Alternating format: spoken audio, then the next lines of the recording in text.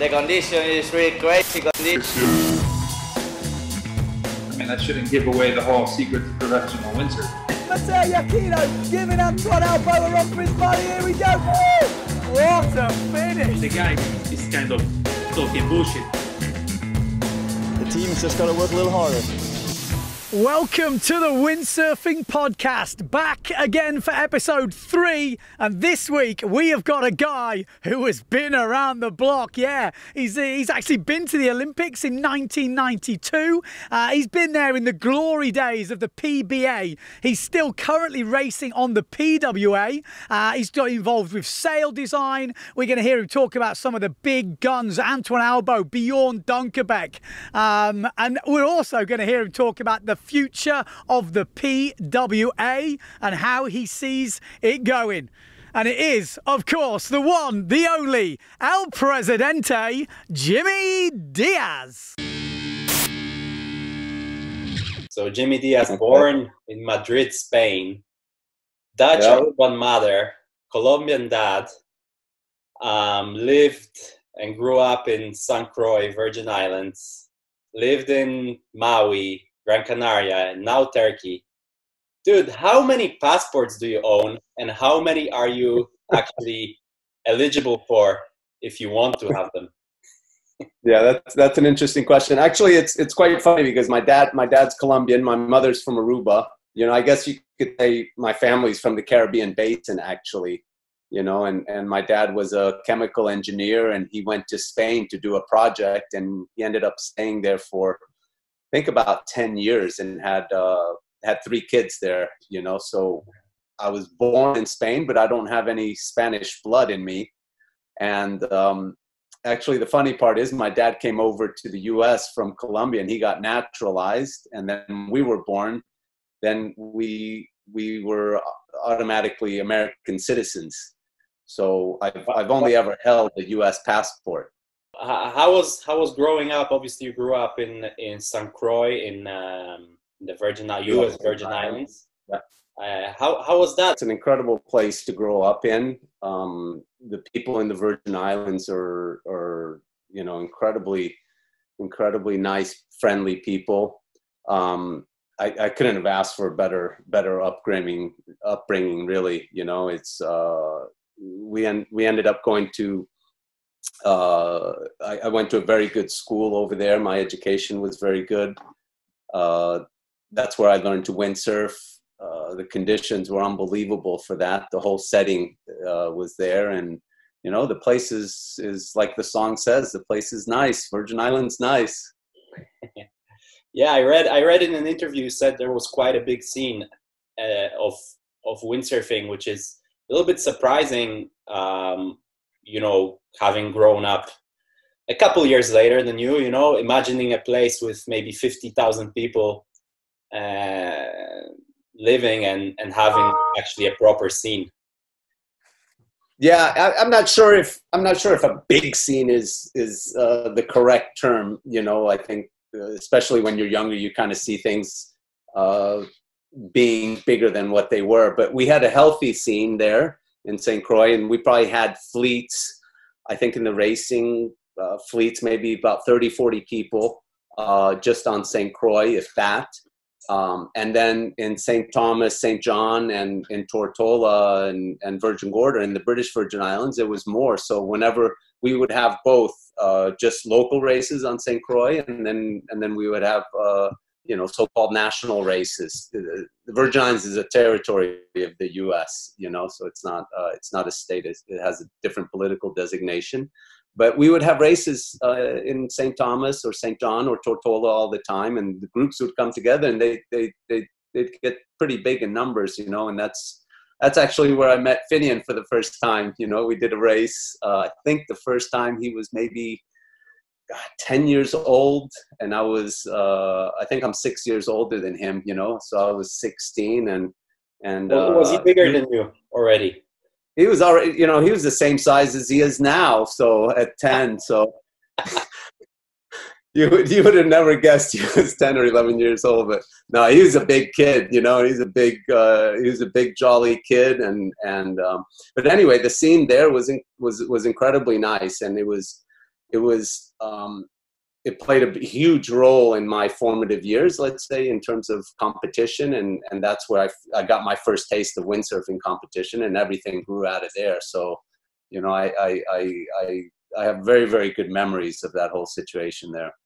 Yeah, I think Finian once said he hasn't been under 100 since he was 13. So, I mean, he really was a big kid, you know, and fast. Straight line speed was unbelievably fast as you know, as he is today. Yeah. So not much change there from his side. So how the hell does a kid from a small island in the Caribbean become a pro windsurfer in the era of no internet, no connections, no, you know, just decide to do it and go? I mean, interesting. It's not something I decided I'm going to become a professional windsurfer. The whole thought process wasn't like that. I got into the sport. They started organizing some races. I participated in them. Got last the first race I ever did. Got last the second race I ever did. Third, fourth, fifth race. You know, I was just last, and then slowly started improving, you know, and getting better. And you know, the better I became, the more fun I had, I guess. You know, I think that's the interesting thing about our competition. You know, Any sport, I guess. Any sport, you know, the better you do, the more fun it is, you know, and the worse you do, the more miserable it is. Yeah. I think it got to a point where we had a very, very nice race in the Virgin Islands. Start off in St. Thomas. It's called Hook In and Hold On. And this was the race that allowed me, this was my first international competition, if you could call it that. Because at that time it was incredibly popular, and we had maybe 250 to 300 sailors participating in that. And it was a point-to-point race over a period of a week. And we would start in St. Thomas and then sail over. We were all living on boats, sail over to St. John, then from St. John to Tortola, then different parts of Tortola, then Virgin Gorda. And then we would cruise around the whole Virgin Islands, which is unbelievably beautiful. And this became just like my setting right now, correct? Exactly, just like where you're sitting, yeah. And so this race was getting bigger and bigger every year, and the first year I decided to do it. I think it was the first year I did it. Might have been the second year, but I wrote a little letter as a, let me think, probably 14 or 15-year-old kid. I wrote a letter to F2. I think it was F2 America at the time. And I said, hi, my name is this, and I would like to, you know, I'm going to go participate in this race, and I would like to get sponsored, something like that, you know, not quite sure what kind of response. I had no idea how to go about getting sponsors. And to my surprise, they wrote back and they said, look, you win the junior division, we'll let you keep the equipment. We're going to send you some, you know, board and 3 sails, and you win your division, you keep it. If you don't win, you know, give it back, or we'll sell it to you at a discount. And but if you do win, keep it, and we'll see from there. You know, see if anything more is there. So I won my division, and actually, I think I finished, I don't know, top 5 maybe overall, something like this. You know, and I got lucky because the president of F2 America was there. The president of F2 was there at the time, and they kind of saw, and they just kind of pulled me aside and they said, you know what, we'd actually like to sponsor you, and let's see what you can do, you know. And I think 2 or 3 weeks later, they sent me to California to do a qualifying series for the World Championships, which were in Lake Garda that year. And I went to the US and I qualified. You know, you had to be top 3 in the series, and I qualified for that.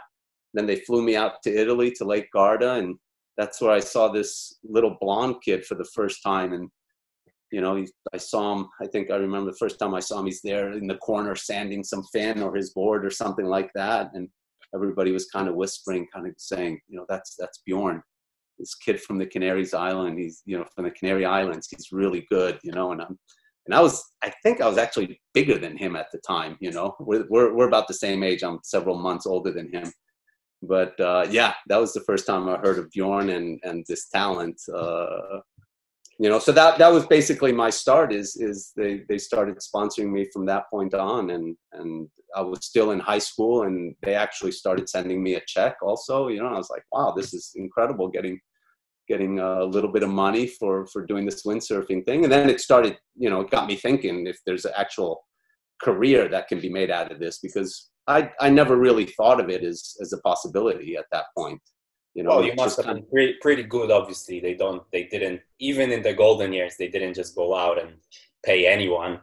So, you know, I think the sport was booming at that time, you know, and I think companies were looking to grab talent quickly, and you know, and I think there was money going around at that time. You know, I wasn't getting, you know, I think I was getting paid something like $500 a month or something like this. I can't remember the exact amount. You know, so it wasn't huge money or anything like that, but I think the companies were selling a lot of equipment at the time, and they wanted to you know, they had the budget to sponsor people, and the sport was growing, and, you know, it was a good time to be in it. Well, I don't mean to put you on the spot or anything, but what kind of years are we talking about? Late 80s? Is that? Yeah. This was, let's see, I graduated from high school in 86, you know, so it was around this period, 85, 86. And then actually when I graduated high school, I still wasn't convinced you could make a living out of this thing, you know, and I certainly had opportunities to go and compete and keep that. But my intention was graduating from high school and going to university, you know, and then these opportunities presented themselves for me to go and compete and travel. And in my head, it wasn't still clear that, you know, you could be a professional windsurfer, even though I'm reading all the magazines and I see Robbie Nash and Ken Winner and Anders and all these guys, you know, but it didn't, you know, I was like, okay, I'm this kid from the Virgin Islands, and, you know, can I do that also? It wasn't really so much in my thinking. And I actually enrolled in university at that time, and was going to go straight to university. And then I just kind of said, you know what, I want to give this windsurfing thing a try. And I told my parents, I'm going to take a year off and do this. And, you know, my mom freaked out a little bit. My dad was quite a mellow person in that respect. He goes, this is what you want to do, this makes you happy, then go for it. That year turned into 2 years, you know, and I struggled in competition. It wasn't like I went in there and I was top 10 or top 15 or top 20 for that matter. So it was a difficult thing, and I wasn't still sure about it, you know. And then I said, you know what, maybe I need to go to university and you know, get a degree. And this professional windsurfing is probably not in the cards. I was thinking, you know, I was quite conflicted, not from any pressure from my parents or anything, but conflicted about if there's a legitimate career to be had there. So in the end, I decided by myself, let's go to university, you know, and I was able to. So that's when I went to University of Colorado. It was a landlocked place, which probably. Yeah. Knowing what I ended up doing wasn't the smartest decision, but I was thinking differently at the time. You know, I grew up surrounded by water, and I'd never been to the mountains and skiing and things like that. And I wanted to be an engineer. I actually got my degree in electrical engineering, but at the time I didn't, you know, I wasn't thinking windsurfing as a career anymore. I mean, there's skiing in California. You could have gone to... If I could do it again, I'd probably do it a little bit differently. You know, I probably would have gone to Maui and gone to the community college there first, and, you know, seeing how I ended up, how things panned out, you know. But it wasn't, you know, now I see people like you, for example, and I've known you for quite a long time. You know, I think the first time I saw you was in Poland, probably in Łeba, something like that, you know, and 2000. And I think, yeah. And so I think now you guys are, you know, a lot of windsurfers, professional windsurfers from quite an early age decided, you know what, this is what I'm going to do. And I'm going to commit myself to it and go for it. And my story wasn't like that. It kind of evolved into it. And it wasn't until I was in university, I think going into the second year, that I realized, you know what, I want to be a professional windsurfer. I understand, you know, you can make a living out of this, and there's a career to be had. and this is what I want to do. And I actually got into this real big conflict in my head and somewhat of a depression, because I kept reading windsurfing magazines and seeing all these guys in there that I had competed against, beaten, and I see how well they're doing and everything. And I was just like, I need to do this. I can't be, you know, sitting in an office in 40, 50 years old going, I should have done it, you know? Yeah. And then I just said to myself, all right. Really, really interesting that you're saying this, because not knowing that you went through this, I went through exactly the same. Because me, I'm probably not the best example of what you said, probably like Pierre or maybe Gabriel Brown, you know, really committing at an early age. I actually fully graduated high school normally, went to university, and in university, I realized like, shit, you know, I don't want to do this. I don't want to be stuck in class.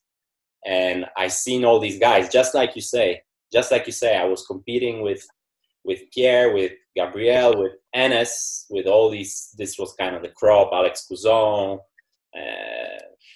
Sebastian Cordell, all these guys committed and I didn't. And when I went on tour, I was so far behind just after a year and a half of not doing it, or doing it much less than they, you know, at that stage. So it's absolutely amazing that you actually managed to A, graduate from university, and B, come back.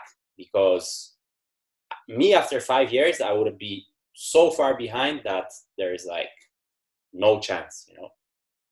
So, this was difficult, but I did compete in the summers. So I was going to the school. Then in the summers, I would compete. I would do several events, you know. But it was completely half-assed. I even went to the Olympics in this period, you know. I was going to ask you about that later. Yeah. Yeah. So and that was quite funny, because I took an Olympic board to Colorado and got there, you know, and I never had a car when I was in university, so I managed to get it to this lake, you know, and store it in some place over there. And I remember one day deciding to go train, you know, and I'm take my bike out there, and it's cold. It's really cold, you know. It's Colorado and in Boulder, which is, you know, a mile high, and I'm looking at the lake from a distance on my bike, you know, and I'm like, oh, it looks like whitecaps. It doesn't look like any wind, you know. I'm like really confused about it, and finally I get to the lake and it's like there's still whitecaps there, and you know, then I feel the lake and it's just ice, and I'm like, oh, maybe I don't have a clear understanding of this whole situation, you know. I might need to come back in a couple of months once the ice melts, you know. But it was that transfer straight away, like what? Like windsurfing, but also, I grew up Caribbean, you know. I never, you know, I wasn't aware of those kind of things. So the whole thing was quite comical, you know. But yeah, it was difficult to when I committed to graduating, you know, and I even went through the whole interview process and in terms of trying to get jobs, just to get experience, just in case something doesn't work out in windsurfing. And my final year, I wrote to some companies again, you know. I said, hey, I'm coming back to racing, you know, and everybody's like, yeah, well, you know, It's been a while.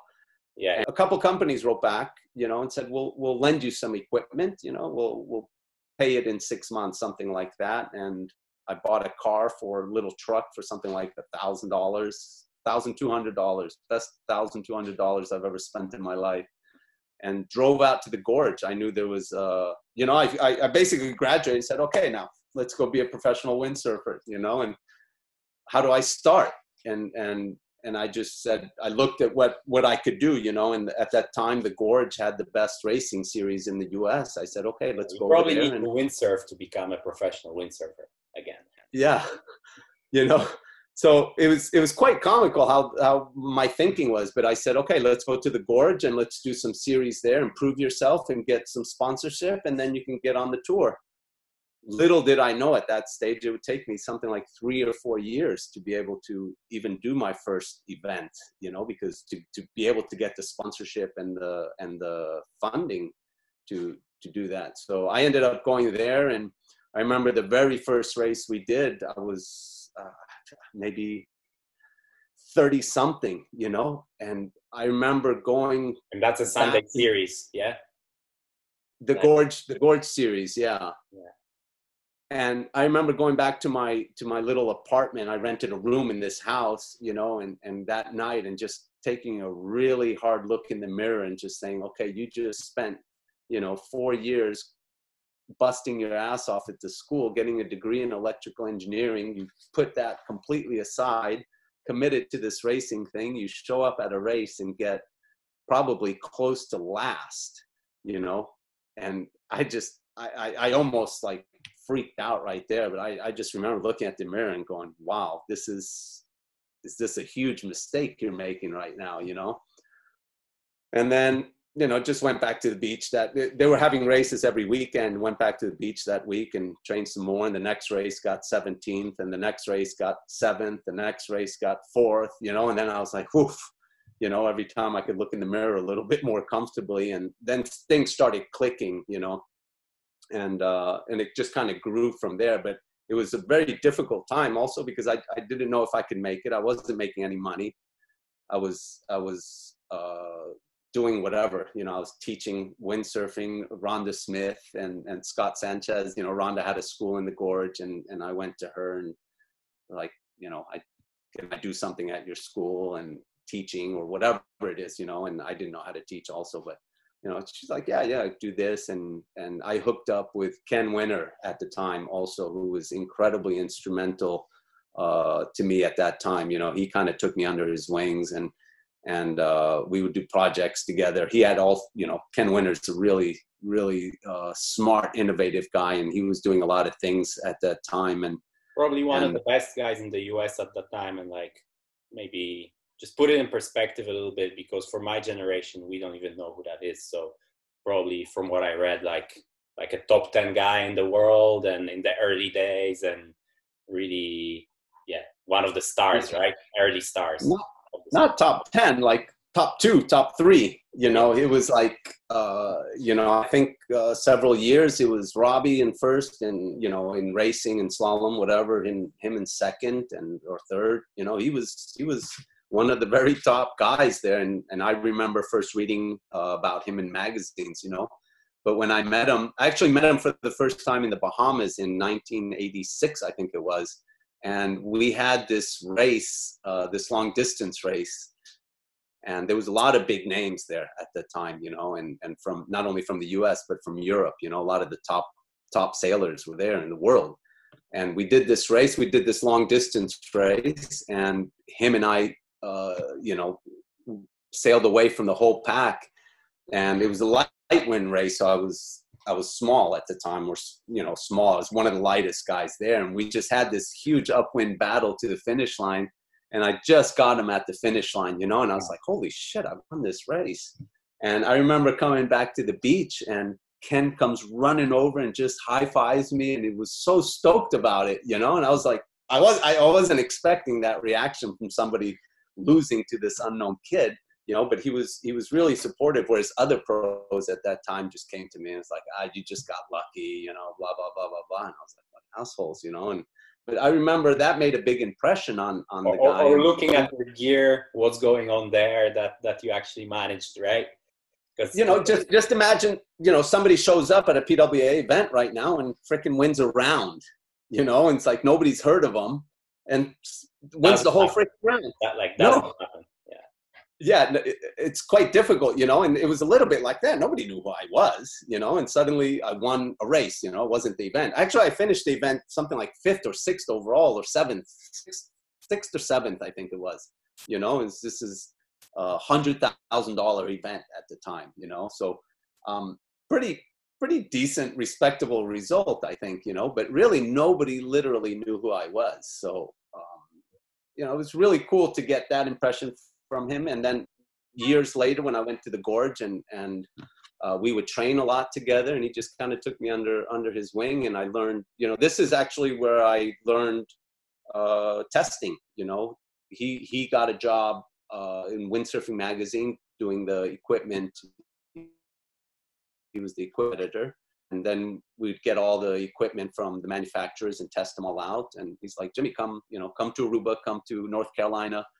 come to these places, help me test out, and we would do that job. And that's how I learned. Those were my first formative testing experiences, and I learned Quite tremendously. funny though, like a guy like this, imagine like some magazine today offers, I don't know, Pierre or Ross Williams a testing job, or Matteo or whoever. It's kind of like, it doesn't really fit, right? Back then, I guess it was very, very different.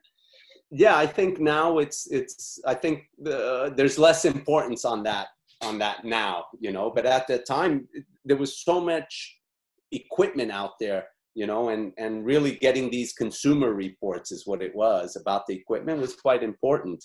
I think the German surf magazine still does a lot of them, but I think it's become less and less relevant. And I think there's other forms of information out there now to understand what the equipment's all about and all that. But at those days, you picked up, you were interested in buying some windsurfing equipment. You read one of those magazines and you read the evaluations about it and all that. We kind of sprinted into like mid-90s, I guess. But during university, you won the Olympic ticket or bid for the Virgin Islands, and you went to the Olympics. This was, I don't know about you. You play a lot of sports also, Maciek. So I think when you're a kid, you play a lot of sports. The Olympics is one of the things you kind of look up to, and for me, it was a big dream to go to the Olympics since I remember playing any sports, and I was always looking at the Olympic athletes and all that. So it was a little bit surprising to go to the Olympics for windsurfing, but somehow in my head, I knew I was going to go to the Olympics since I was a little kid. I just had no idea it would be through windsurfing, and that experience itself was unbelievable. For me, maybe not so much as you say, because you watch all these sports, but I grew up a windsurfer always, and my first board was a 78 liter wave board. For a kid was obviously huge or whatever, and in the Olympics, it was Mistral One design that looked already super outdated, late 90s or early 2000s. So I was looking at the magazines, seeing Josh Stone spoking and seeing, this young kid called Ricardo Campello doing all these crazy moves and, these guys. And then I looked at the Olympics and I was like, no, like that. So how already at your time, it seems like the gear at the Olympics was always a little bit outdated. Did it have that feel already? Like you're actually, you're doing a great thing. You're representing your country in the biggest event in the world, etc. But you have to do it on sort of shitty gear. Yeah, it's and unfortunately, except for the '84 Olympics, we've never been on current equipment. The Olympic equipment that's been used was always not as good as the equipment that was available on that year, which is, if it's the fourth year of the Olympics, the fourth year of that cycle, then the design is 4 years old, and so it's always had that element of it. But when you're inside it, you don't even think about the equipment anymore. You're just thinking about, it's the Olympics. Just go win it. Yeah, you're in it, and I remember walking into the stadium at the opening ceremonies, and that's just unbelievable, that feeling. Even to this day, it gives me goosebumps. And the funny part about us, we walked to a certain stage, I think is in front of the Queen and King, in the stadium. So you go around the whole stadium, and then you get to the King and Queen, and just as we get there, there's an eruption, in the stadium, just these massive cheers. And suddenly, we're Virgin Islands, so it's alphabetical. It's alphabetical, but the host country goes last, yeah? And just at that point, as we're approaching the King and Queen, the Spanish team enters the stadium. So the whole stadium erupted for them. But at least to me, I'm thinking, for a second there, we believed it was for the Virgin Islands, which was quite funny. And here's this tiny little team from the Caribbean, and the whole stadium erupts. But just the energy behind that, and just realizing, wow, this is the Olympics. And, it's quite an interesting, special feeling, So it definitely lived up to the hype of you as a kid sitting in front of the TV watching. Exactly.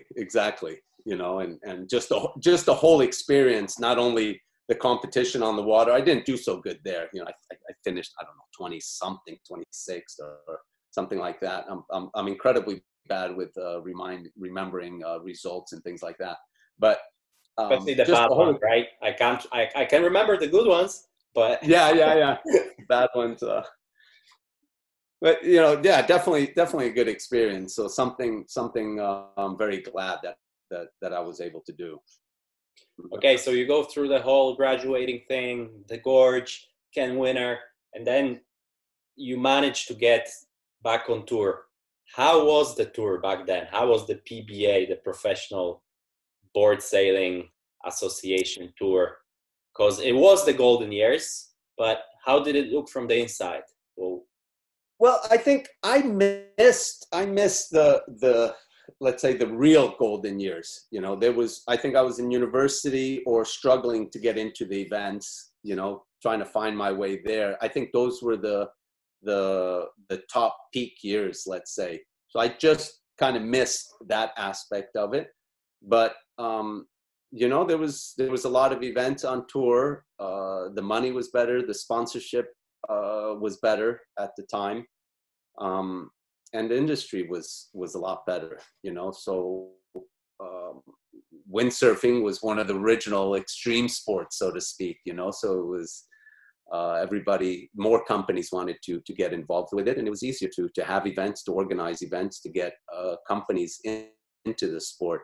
It was also at a time where cigarette companies and alcohol companies were free to invest in sports, and I think this is before a lot of regulation, especially in the EU or in Europe at the time. Right? They did invest massively into windsurfing. They Peter Stuyvesant was into travel company, and some alcohol brands were also in there, and they contributed a lot. So you get back on tour, and that little kid you saw in Garda in 88 or 89 or whatever it is not really a kid anymore, is he? I mean, he was an animal. He was unbeatable. I mean, it wasn't even close. If I could get close to him somehow on the course somewhere, whether it was slalom or course racing, he was just past you so quickly. Or waves, or freestyle, or whatever. I mean, he was doing everything, and I actually, the first time I went to Hawaii, going back, when I got sponsored by F2, they took me out to Hawaii, to go train with the F2 team, with the international team. And him and I actually shared a room in those times, and, how disciplined and how motivated he was unbelievable. Much more than anybody else I ever saw. And I would wake up in the morning, and I'd hear some sounds outside in the yard, and there'd he be by a tree, doing pull-ups and, working out, and I'm just getting out of bed, and I'm looking at him going, oh, wow, this guy's working out, and he'd eat his breakfast, and he'd just be chomping at the bit to get to the beach. And he couldn't drive at the time, so he has to wait for everybody. He has to wait for the rest of the team to get going and eat the breakfast, but he was just chomping at the bit to go, and he was first one in the water and last one out, and day after day after day, and you saw from that. How was he as a person? How was Björn as a person? Because he doesn't, I know him a little bit, and he's not the most outspoken, and in any videos, he seems more like he kept to himself, and he just went about his business, and that's it, and took care of the business really well, and that's all that mattered for him. My take on him is, a lot of people maybe over the years haven't understood him so well, in terms of, I hear the word arrogant being thrown around and things like that. But my take on him is, actually he's somewhat of a shy person also. So it's not somebody that's overly outward and, like a typical Latin person that's, that is, greet you with a big smile and a big hug and, things like that. And you quickly become good friends, and I think he's a little bit more closed off that way. And I perceived it as arrogance at first, you know. But then I interpreted more as a little bit shyness, also, not somebody that's. I think he just came in with a mindset like he's not there to make friends. He's there to win world titles, you know. And I think for many people, I mean, it's sort of a strength, because imagine going on tour and not talking to anybody, or not, you know, like just being so freaking focused. It's something that goes against human nature for most people. But the mindset that he had was obviously a lot stronger than that.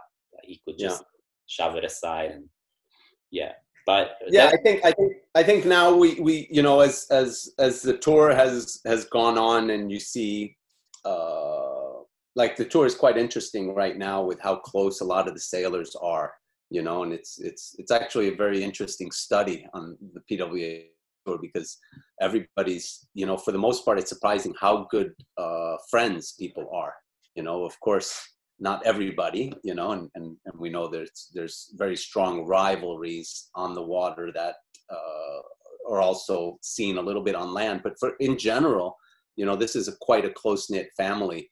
I think with Bjorn at the time, it's what you said. The guy was in there, you know, he was all business. You know, he knew what he wanted to do, and that was his primary goal. And not that he's saying I'm not going to make friends, but he's just focusing on what he's trying to do, you know. And I think Bjorn's also developed incredibly good friendships throughout the years. You know, you see that, and and you have to back it up, because that's going to be seen as arrogant.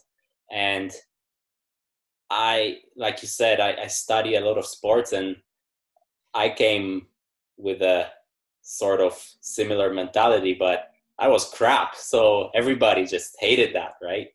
You know what I mean? You got to back it up if you're there just on business. He definitely did.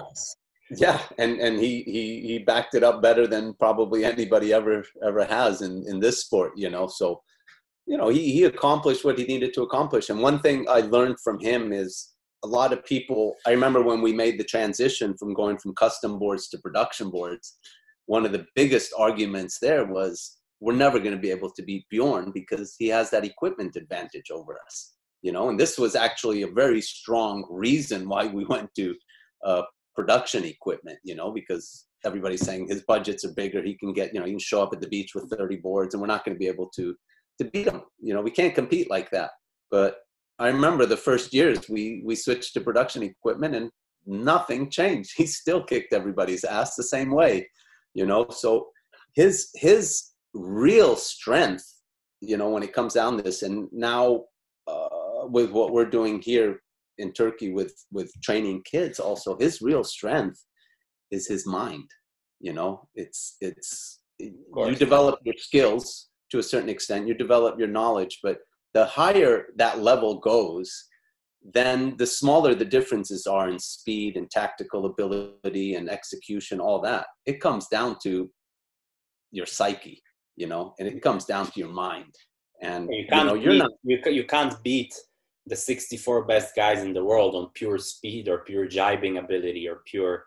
It's he actually did that for a long time, but he was, I tell you, he was the strongest mentally strongest sailor I've ever seen, I've ever met. You know, you understand, if you've raced with him, you've seen it, you understand you're up against that. So you can't have this internal self-doubt or questioning or anything like that. And I think he had very, very little of that.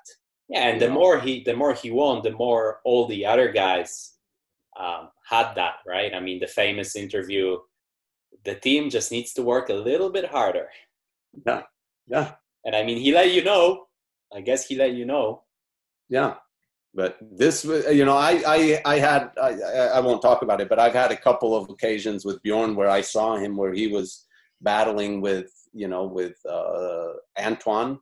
I remember when Antoine started coming in and winning, but there was a couple of occasions when they were battling it out and it was coming down to the wire, and I understood his strength, his mental strength very clearly there. And I could see the contrast between the two sailors, you know, and then you understood, wow, this guy's, there's something else there. It's not just his speed, not just his size, not just his ability. It comes down to mental strength.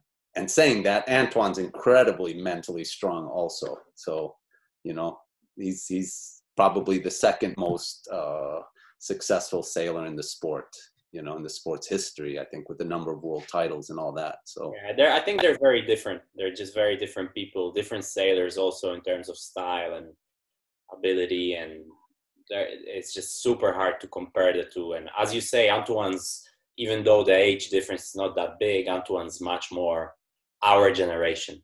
It's incredible how young he acts, actually. You know, for 47 years old, he's still enjoying life as Antoine's a big kid, isn't he?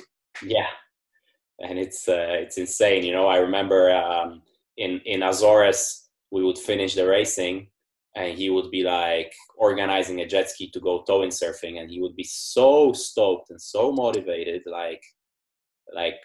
it's insane. You know, at 45 at the time, whatever. Yeah, yeah. But anyway, going back to those Bjorn years, who just a point on that, Maciek, because I think this is very interesting what you just said about Antoine, and I think that's what's made Antoine and Bjorn so successful. I have this little story about when I went to North Sails to I was in charge of the development of the sails, and we were testing sails in the Canaries, and Bjorn had switched from Neil Pride to North Sails at the time.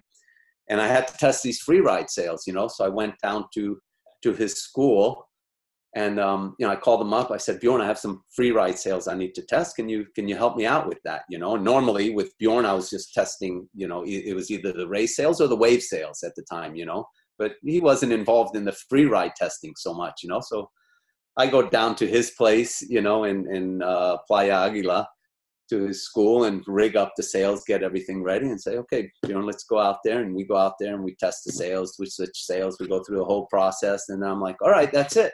You know, let's go back to the beach and finish it up. Free ride testing wasn't my favorite thing to do, you know. It's the worst. Yeah, you know, it's not so interesting if you're a racer, or, you know, the wave sails is, you know, the competitive equipment was really interesting to test, you know, but the other stuff you're not so interested in. And I remember Bjorn just kind of looked at me and goes, you know, why don't we go upwind a little further, you know, and kind of looked down, went, okay, you know. And when we started just sailing, you know, we're done, we're just free sailing now.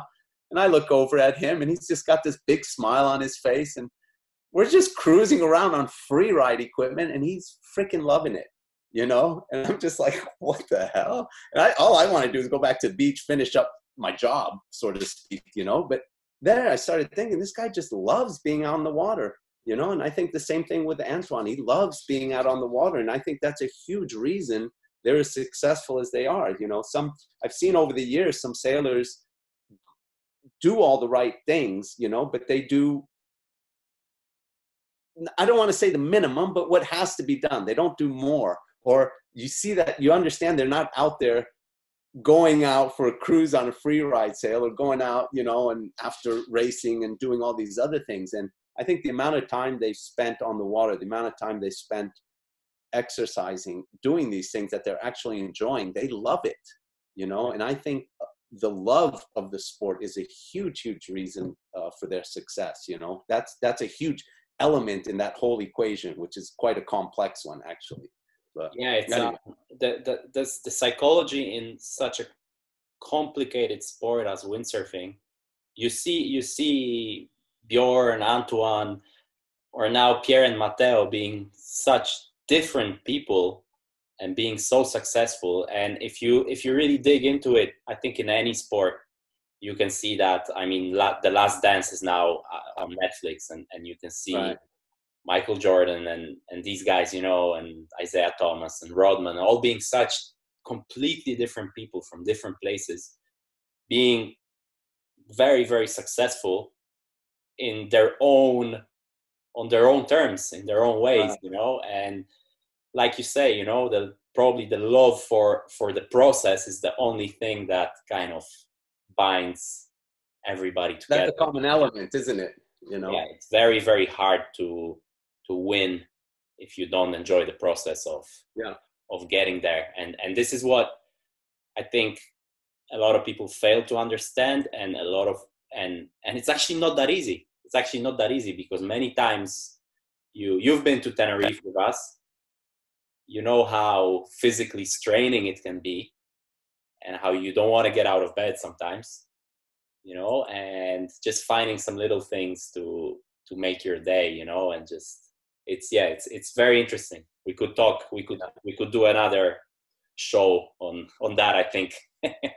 Yeah, that's a huge part of it, as I said, you know. And I think now, like here at our center, we're training a lot of kids, you know, and you start thinking about what it is that's making somebody a good athlete, you know, and you understand the importance, the psychological aspect of it is hugely important. And you can teach people to go fast, you can teach people to drive, you can teach people how to start, the technical aspects of racing and all that, but the psychological part of it cannot be ignored, you know. That becomes, once you reach a certain level, that becomes 90% of it, you know.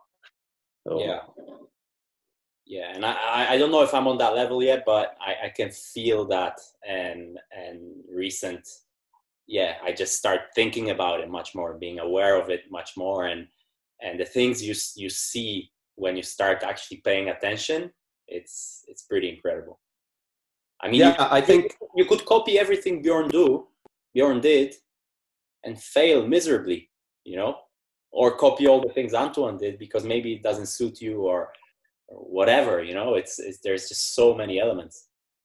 Yeah, I mean, it'll get you probably 85% of the way there, but it's that other, you know, you can even argue it's that other 2 or 3%, you know, that makes a difference. You know, I look at, you know, I'm a big fan of the sport also. So I'm observing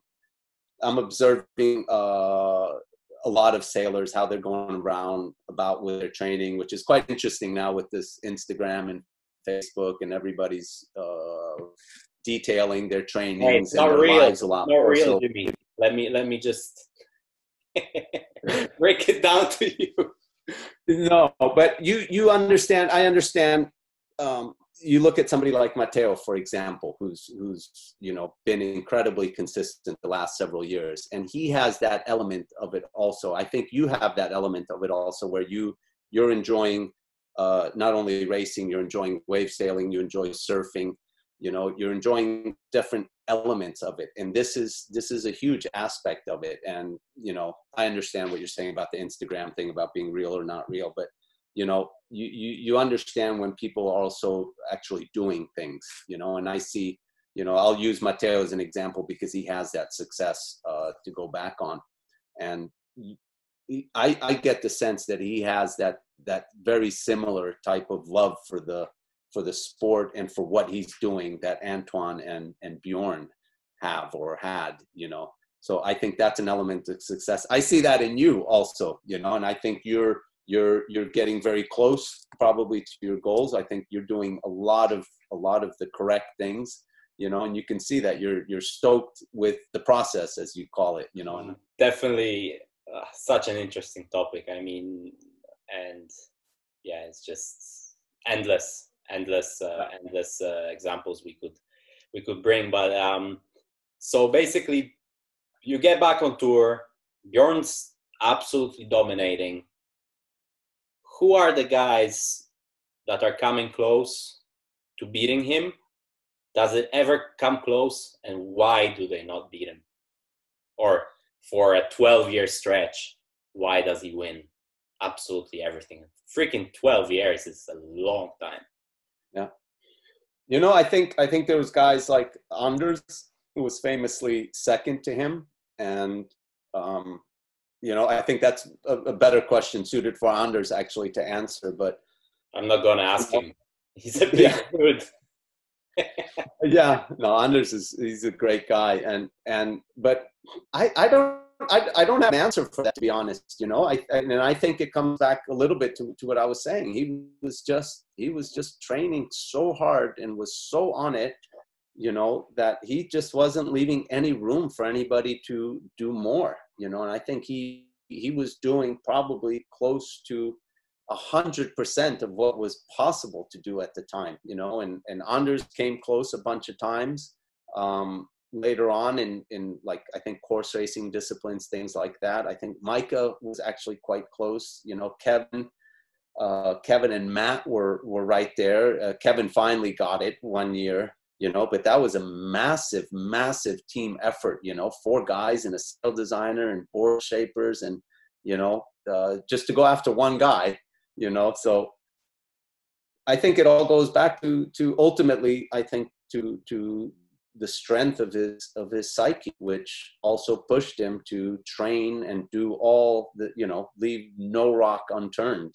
And we just haven't seen anybody that was able to dominate that much, you know. Even as successful as Antoine's been, it hasn't been that dominating as that stretch that Bjorn had. Paint us a picture about the gear war and how much gear was involved, developed, maybe some numbers of boards that Bjorn was going through or the team was developing to beat him, sail designers being present at event site, modifying sails, the amount of fins. Just paint us a little picture. I know, not being a top 10 sailor at the time, you know, I was spending, what was it, $25,000 a year on boards alone, you know. So it was all custom boards. I would go to every racing event with 2 board bags, 4 slalom boards minimum, 4 course racing boards, you know. So 8 boards I was going to every racing event with. And I'm not a top 10 sailor, you know. And that was, I think at the time, Bjorn was, I don't know, you hear the stories of showing up at the beach with 25 boards, you know, and every board with a fin on it and things like that. I never witnessed that part of things, but you know, the boards were it was just a constant evolution of equipment, and everything was open. So you could use whatever you wanted, whenever you wanted, however much you wanted. And it didn't stop. Evolving.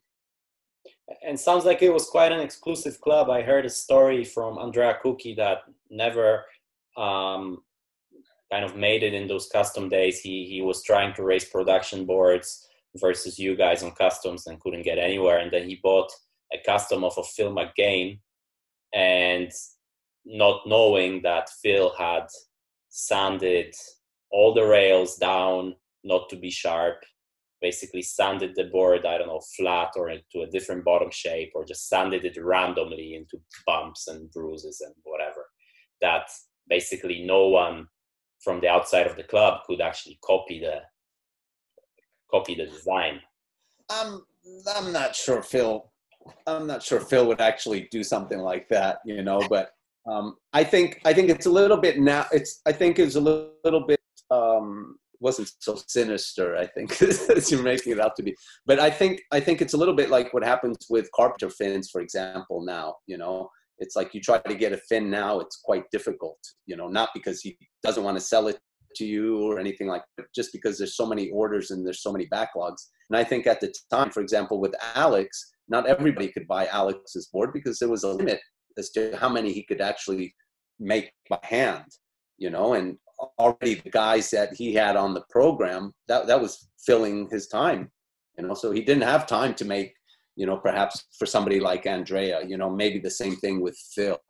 But I can also see that maybe there was some protectionist action being taken, you know, if you're selling some stuff that really you didn't want somebody else to see, you know. I don't know if he would do something so randomly to make something bad that he would sell, you know. But I think at that period of time, there was a lot of secrecy involved in the development of equipment, you know. It was incredibly rare to be able to for example, Mike and I were working with North Sails together at the time. It was incredibly difficult or rare that we could line up with Phil, who was, with Maui Sails. I think it was Maui Sails at the time, to be able to line up even for 10 seconds to measure what we're working on, how the sails are working or how anybody's speed is. Everybody was staying very far apart, and just working together in teams. You wouldn't let somebody come and line up next to you. You know what I mean? And that's really funny, again, comparing these generations, because right now, like if we train together, if we do race simulation, nobody would be on their best gear, not because they don't want to show their speed, but just because they want to save their best mass and their best fins. Obviously, it's composites, so it might break, etc. But then Antoine, that obviously never trained with us, he really struggled to believe that we would do that, because first of all, he would struggle to believe that we trained together so much. And then once it became obvious, he struggled to believe that we would do that, because if you show, you want to freaking show strength, you don't want to. It seems like it changed a lot from back then. Well, I think back then also you're developing all this equipment continuously, so you don't want to show your cards. You don't want to show how much improvement or how much evolution you've done. You don't want to make the other company work harder. If you made big advances, you don't want to let somebody else know you've made those big advances until it's, until you go to the races. So everybody was a little bit like that kind of, and I remember my heart rate would actually increase the first time I would line up with somebody else. And that was like, you've been working on developing these sails for, 3, 4, 5, 6 months. And, here you are, here comes the moment of truth. You come together and line up, and, what happens if this guy just completely burns you? You're just like, it didn't work. We messed up, Kind of Formula One test, preseason testing type moment. Yeah. So it was quite radical, that whole period. And yeah, nobody ever came together, and people were training, even in Hawaii where there's, you go to Kanaha, you can either go a little bit upwind or a little bit downwind or go down to the harbor or whatever it was, everybody was spreading out pretty much. And yeah, the whole beach in Kanaha is maybe like 500 meters to maybe a kilometer, and you would have to fit how many teams, like big teams? Yeah, there could be 3 or 4 different, it could be Neil Pride, Maui Sails, North Sails, they're all there trying to develop their stuff, and everybody's, you see the sail designers are all there with their binoculars looking at everybody else's stuff, and you're nobody's really coming to you up close on the beach and looking at your sail. Everybody was pretty respectful also in that respect. But yeah, I remember a couple of times trying to sail with Phil or Kevin, I would just go down and line up right next to them, and immediately people would sheet out, It's like, yep, this is not going to happen. You just kind of sit there for a couple seconds realizing, nobody would say anything like get out of here or anything like that, but yeah, they would just sheet out, and then you get a hint and say, okay, it's not going to happen. So let's go, whereas now it's a lot more open. But I think what's happened in Tenerife is very interesting, and great movie that you did the other day, that you released the other day on that whole evolution of the thing. But essentially this was a little bit what the team did at the time, with Phil McGain and Scott Fenton and the Pritchard brothers. They got together and they said, let's, we can improve a lot better if we work together. And that's essentially what's happening in Tenerife. And especially at the beginning, I think when Andrea tried to bring the whole 0.7 team together there and improve the whole 0.7 team, I think that was that's the correct model to use. And now the interesting part is that it's just it's not anybody from a team, Yes, it's very interesting. It's a collaboration. It's a collaboration between sailors, and it's proven an incredibly effective model to get results. You know, you guys are doing it. You guys are getting the results, and there's no questioning, you know, the method there. Yeah, I think back then was also a lot different because there was so much more gear. The speed differences. If I watch a race from back then and I see Bjorn starting 5 seconds late and arriving to the first mark first, that doesn't happen today, no matter who you are. Like, I put my number 3 fin and Antoine is on his best gear. He starts 5 seconds late. There's no chance he gets, and I'm not even his competitor. I'm fighting to, you know, maybe get 1 podium in my whole career so far, and he's winning world titles. We're not even in the same league, and that doesn't happen. And I think that's a lot of people fail to understand that. You know, they think it's like back in the days where the speed differences were a lot bigger, and probably the significance of the racing elements was a lot smaller. So the thing we do in Tenerife has a lot more importance in today's era. Yeah. Yeah. My question to you is, you have a number 3 fin? How many fins do you have? A lot. Too many.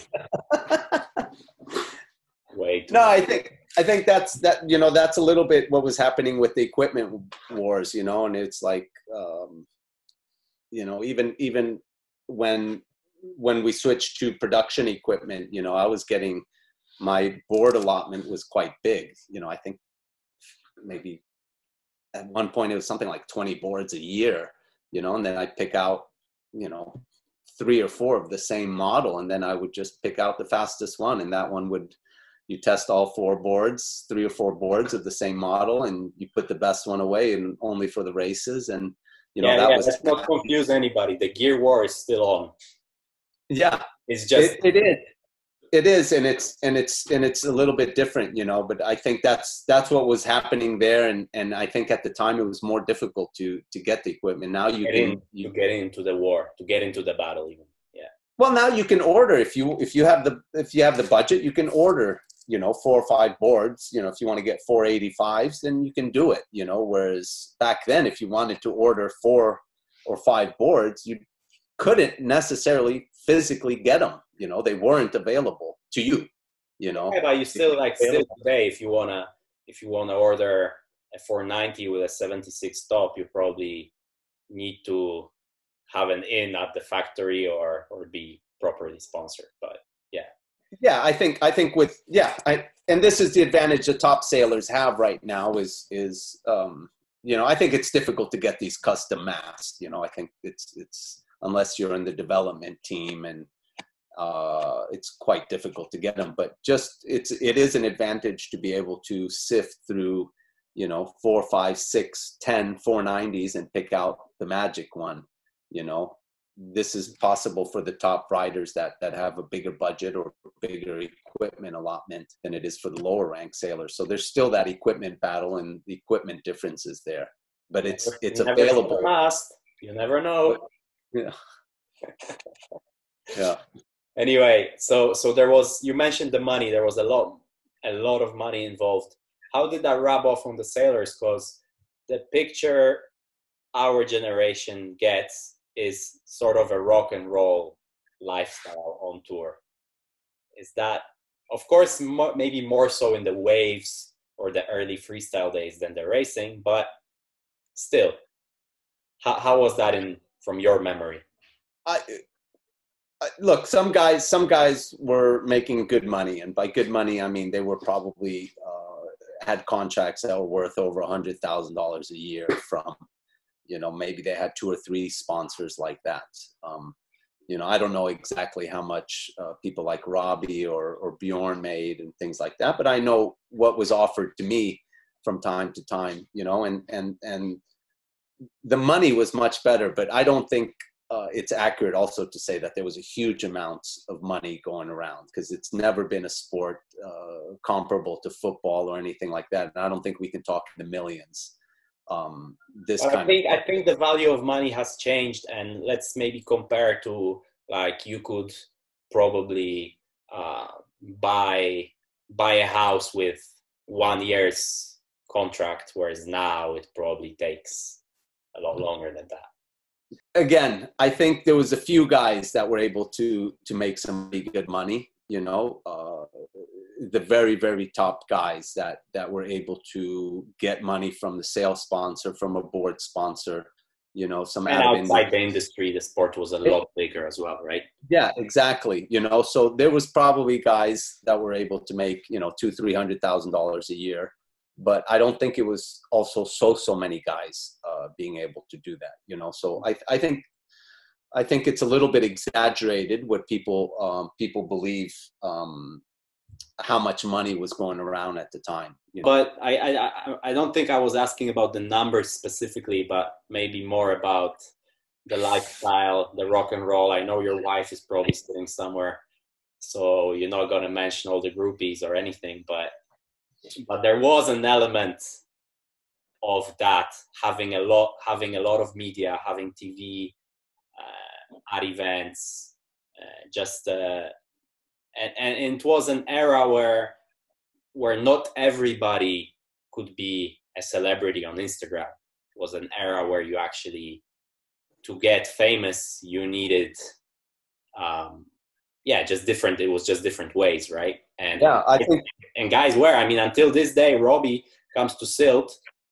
I walk down the street in Silt and there's this like crowd of people. I thought somebody died or something in the middle, and there's Robbie signing autographs and saying, and just speaking German to the guys, right in the middle of the street. So, yeah, I think in Europe the sport grew so much in Europe, and I think at one point they did a poll in Germany, and they asked who, a poll about who the most popular athletes or recognized people in Germany, something like that. And I think Robbie was number 3 or something like this, after Boris Becker and somebody else. Power, yeah.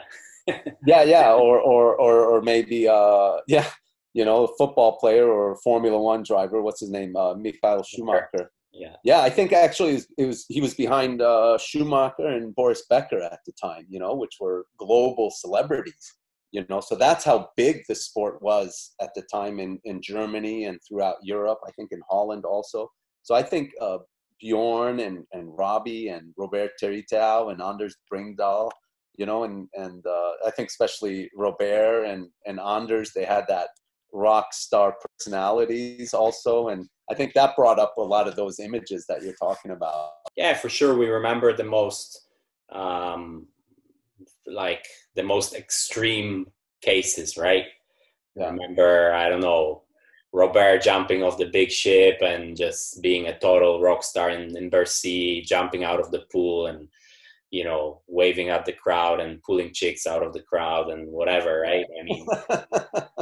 This is, I think, this is what you remember. You probably wouldn't remember the, Bjorn in bench pressing for 20 minutes in the video or whatever. Yeah. So I think that's maybe where it comes from. But so anyway, back to you. You actually did a lot of your best results in your kind of late 30s, sorry. Back when I was 50. Late 30s, even early 40s. And I remember my first kind of proper sponsor on tour that gave me an insight was Patrick, which was colorful, as you can probably imagine. And he always told me every time we would test something and I would be like, Patrick, but this is so much faster. He would go like, yeah, speed is speed, but in the end, Jimmy is 3rd in the world. So tell us how did you manage at 175? You're about that, right? Like 175 cm, not the most. No, I'm not 175. I'm like, what am I? I'm 5'10", 178, something like this. 178. Anyway, not something that you would think like, oh, this guy is probably huge and fast and whatever. You managed to score multiple podiums, come 3rd in the world for multiple years. So what was your thing? How did you manage to actually get those results? Well, I didn't have so many podiums also. But I think my biggest thing, my biggest my biggest flaw or my biggest deficit was my boat speed. You know, I was never so fast. So it wasn't like I could come off the line, hit the buoy first, and getting to the buoy first was always my big problem. You know, I couldn't get there first. It makes life a lot easier, doesn't it? Once you do it. If I'm ahead, I know how to keep people from passing me. So I think my biggest strength was I was always thinking on the race course, you know, and a lot of people, especially that have course racing experience, kind of look at slalom and say, okay, and all that, but there's so many freaking tactics involved in it. And I think my biggest strength was that I was able to, in a way, kind of slow down the race and see what was happening and how things were going to develop in front of me. And I think my biggest strength was the first and second jibe, you know, and I was able to tactically approach those, even though not in first place.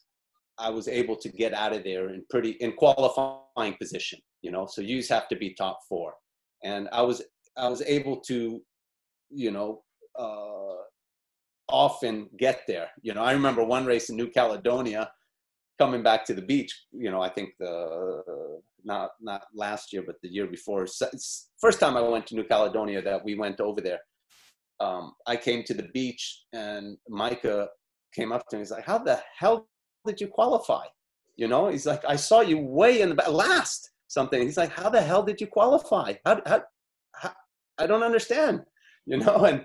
And I think my strength was not being able to get off the line so quick. This was my big weakness, but my strength was that first jibe and being able to accelerate quickly. So I didn't have a very high top speed, but my acceleration to probably about 85-90% was pretty good. And I knew how to close gaps. And in my mind, what I always said is just get me within 1 or 2 seconds of that first mark, or get me within 1 or 2 seconds of that guy in front of me, and I'll probably be able to pass him, even though his boat speed, his top end speed is faster than me. So I think I was able to accelerate quicker, and I was able to jibe technically a lot of times better than the people around me, but also tactically better.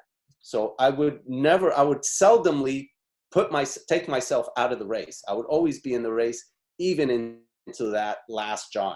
And I don't know how many times I came into that last jibe in 5th position and was able to get out of there, you know, in 4th. Well, like a close fifth. Very. Breathing down the neck of the guy, putting pressure on him, and psychologically using, it's almost an advantage. I mean, I wouldn't say it's an advantage, but it's, if you put pressure, anyone, I don't care who it is, I've seen the best of the best make mistakes while under pressure. And if you don't put pressure, I mean, we all can jibe. Everybody on tour can jibe alone, you know, but once it gets down to that last mark, semi-final, make the final or not, you know, and probably the guy with 20 years more experience, you probably put your money on him, which would be you, because you managed to get also great longevity without injuries and being kind of, where do you think your peak was? What age? Probably the podiums I got in Korea and Vietnam, you know, I think 2010, that was 11, 10? Probably, yes, 2011, 2012, something like that. I can't even remember. I'm really bad at that, but yeah. So you were in your. I mean, this is a little bit the beauty of the sport is it's you can practice it for quite long, and now I understand. You know, your mind. I'm 52 now, and your mind is still there. Your mind is still telling you can do it, and then your body kind of tells you, no, you can't anymore. You know, but this is how nice it is, I think, for windsurfing, and that I think realistically you can compete into your 40s in windsurfing, in slalom, you know, not in freestyle, but and it's rare for any sport to be able to compete that long. If you're playing in the NBA, by the time you're 35, you're really looking at retirement quite soon. So, but windsurfing, shit, it's almost like golf. You can keep doing it for quite a long time. Look at Antoine. He's what, 46, 47, 48 now? Yeah. And he's still top 3 in the world. Jesus, that's pretty impressive. Yeah. So. Yeah, I think as long as your body you can manage your body well and still have that passion that we talked about earlier. I think these are the 2 things that probably fade the earliest. Looking back at your racing career, do you think that you could have done a lot better if you know now what you know back then? 100%. You know back then what you know now. Yeah, 100%. And you talk about injuries and all and things like that, but I actually had numerous injuries throughout my career that were quite chronic. The biggest one is my back. Yeah. It's not even, nagging is, to put it mildly, but I remember early on when I first went to Hawaii, or the second time I went to Hawaii, really after university, I said, okay, I'm in 100%, and I would go sailing all day, and then I'd go to the gym. There's a Gold's gym in Wailuku, and we'd go in there and just stupidly pump weight, and I tore both my rotator cuffs bench pressing, and just doing a lot of stupid things. And for several months I couldn't lift my arms above my shoulder, above my head, because of the torn rotator cuffs and everything that happened. Then I had really bad back injuries where I could almost not walk, and I would go almost crawling to the chiropractor because my back was locked up. And this is something I suffered to this day. And I had a torn meniscus, also competed with that in Fuerte one year. And it was hell. So I've had some injuries, and I think looking back, one of the things I would do is early on get a proper personal trainer to teach me how to train and how to do it properly. And it wasn't until I was able to join the MPG program and train with Scott Sanchez that I started learning properly about how to train. So this was a big thing. Which doesn't mean you weren't sore or getting slightly injured. I mean, do you know any professional slalom sailor that doesn't have a sore back from time to time? I know not being able to get out of bed is a different story, but these are the type of injuries, everything you listed, bad shoulders, bad back, is kind of what, my generation, that we have the best care, personal trainers, etc. We still. I think, for example, I when I went to Hawaii and I'm working out at the Gold's gym there, and I'm just stupidly in my mind believing I need to push as much weight as I can. And physically what happens is your muscle fibers develop quicker than what your tendons or your joints at a slower rate than what your tendons or your joints can withstand. So physically you can push that weight, but your system can't handle it. And I ended up tearing my rotator cuffs because of that. If you have a personal trainer, if you know this stuff beforehand, you won't try it. You build up a base over time, and then start building up the muscles accordingly. So things like this, it wasn't day-to-day sailing. It was doing stupid things. One of the things I learned to do quite late was actually take a day off from sailing, to have a rest day where you don't do anything and let your body regenerate. So when I was in charge of the development programs, for example, with Neil Pride and North Sails, I was sailing 7 days a week the whole time. I wasn't stopping, and I was spending so much time on the water rigging. My body wasn't resting. I'd wake up, I'd go to the gym, go to the beach, train, develop sails, rig sails, continuously be on the water, get out of the water, go for a bike ride, come home, probably eat deficiently. It was just not the proper way to do it. And if I were to go back, I would take a very, very close look at that from the beginning, either learn about it or hire a personal trainer, probably a nutritionist. If I had the money, I would have hired a sports psychologist also, you know. So I look at my career, and there's a ton of things I could have done much, much better, you know.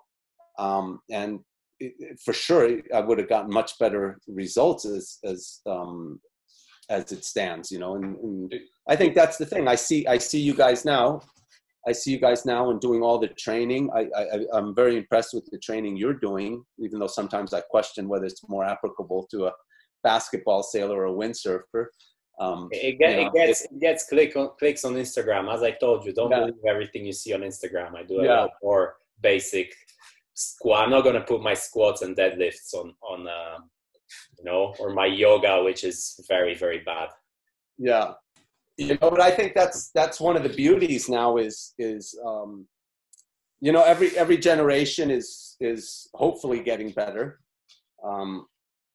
and you're building on what the previous generation learned and all that. And I think this generation, your generation, for example, is training a lot in a much more educated way. You know, a lot of you guys are doing that. You know, you see so many of you guys have a personal trainer, and doing things correctly, you know, and this is making the big difference. I think this is what Bjorn was doing also. He was training incredibly out of the water. And I think he was one of the first guys one of the first windsurfers to recognize the importance of that. And he kept that totally to himself. Not very many people understood what he was doing, you know.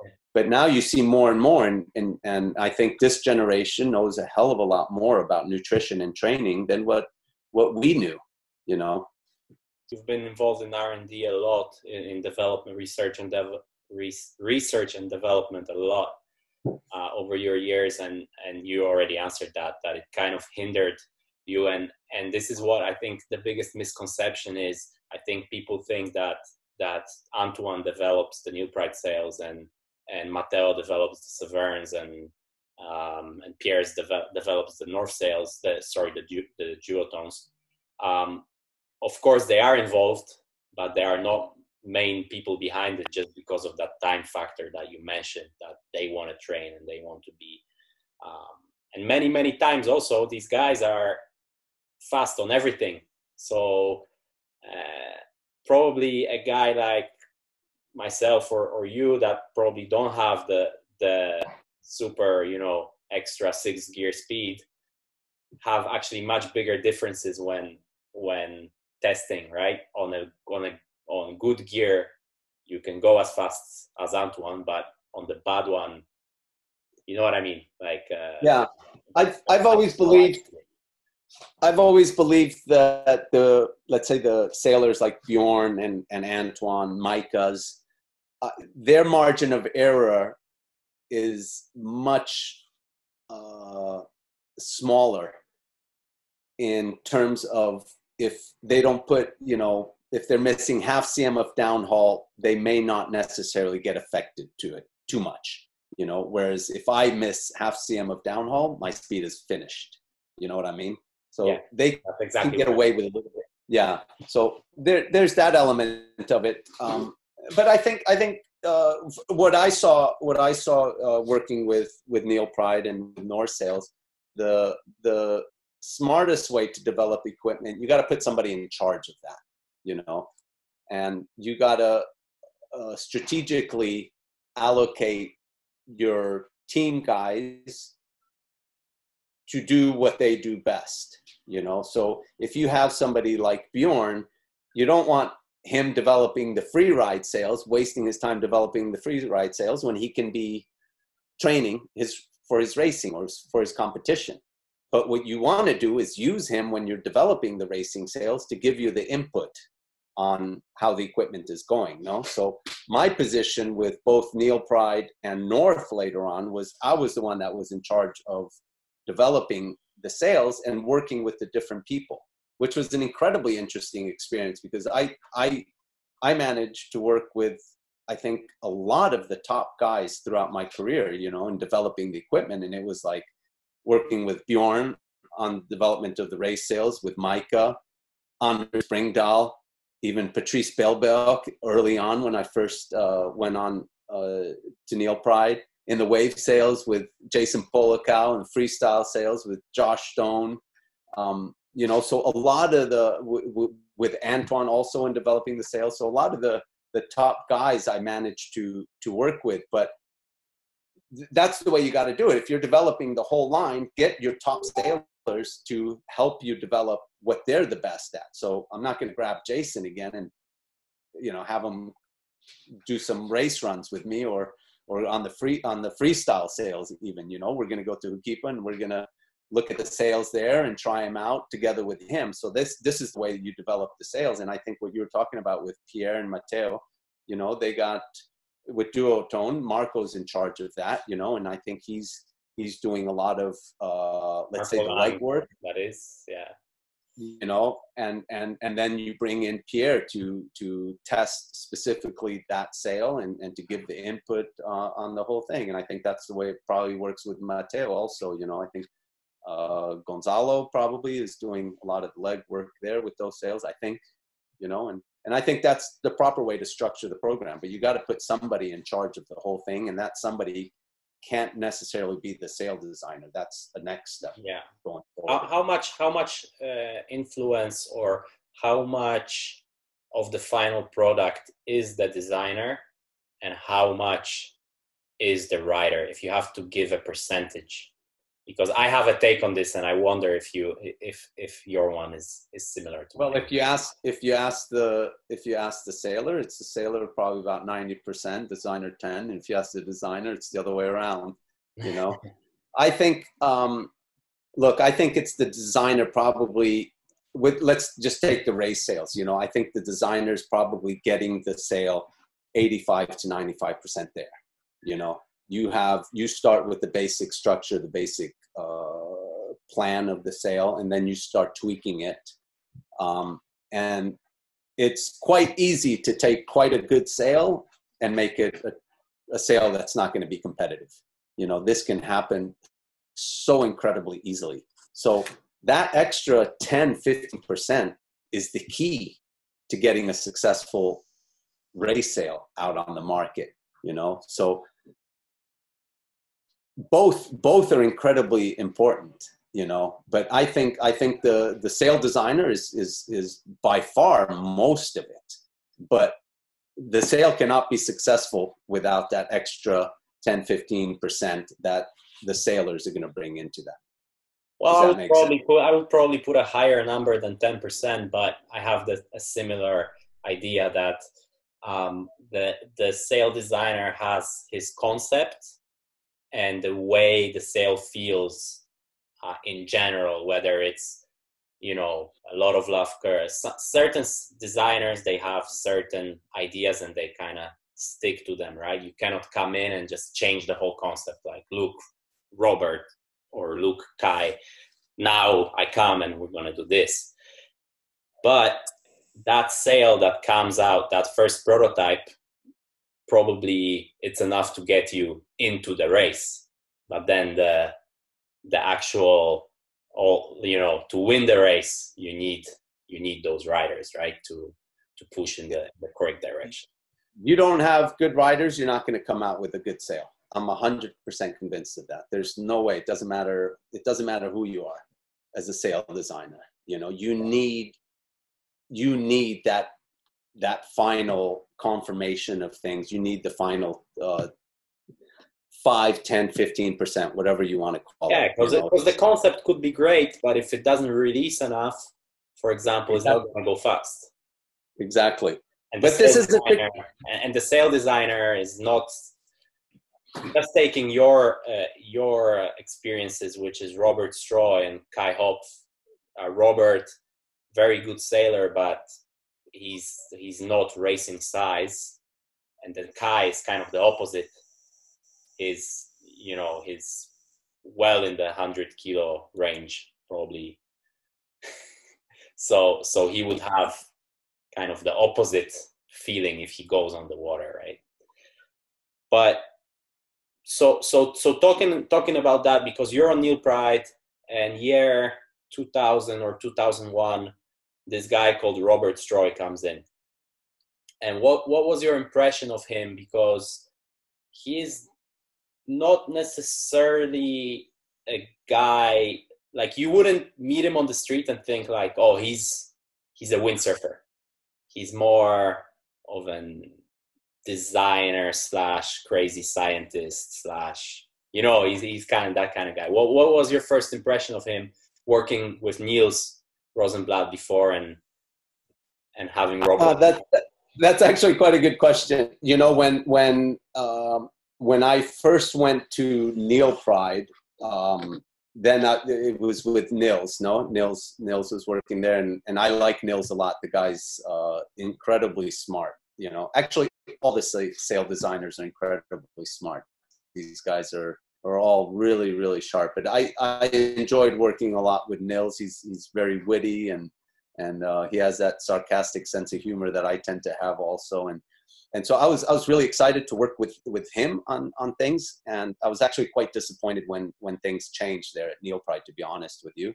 And then, as you said, this guy Robert Stroy came in, and I'd never heard of him before, So I was a little bit surprised, and he came from ART, didn't he? More working with Monty Spindler in ART. Yeah, exactly. So he was working with Monty, who's another great sail designer, but I'd never heard of him. I didn't know what was happening so much with ART at the time, so I didn't know he had been working with them and all that. And suddenly he came in, and personally, I was a little bit sorry to lose Nils there because I knew how talented he was, and personally, I liked him quite a bit.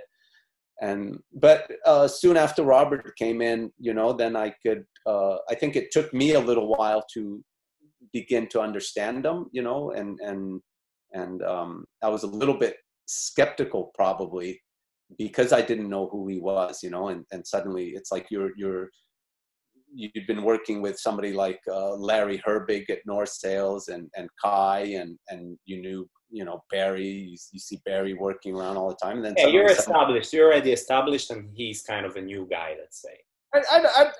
I wouldn't look at it that way, but I just didn't know who he was, and I knew all the other good sail designers around. So I didn't know. Suddenly, this guy came into Neil Pride, the biggest company at the time, and suddenly he's in charge of the sail development. So I was a little bit apprehensive, but it didn't take long to understand that he's also incredibly smart and talented, and he's got a lot of sharp ideas going on. And I remember we struggled with the first sail, getting the first sail, trying to, we didn't use any of the Nils designs and just started off with his designs. And that was a little bit of a struggle to get those to work the way we wanted them to, and I think, at the time we went to the World Championships I think it was in Thailand, in Pattaya, for the Formula Worlds was the first ones we used with the RS designs, and they weren't so good. These were also the big 10, 11, 12 meter sails and all that. They still won though, right? Didn't they? I mean, no, I think Wojtek won on a different model, was it? Or it was a completely modified model? I can't remember exactly. Yeah, it was not production sales at that time in Formula Windsurfing. No. Actually, until this day, it's still not production sales.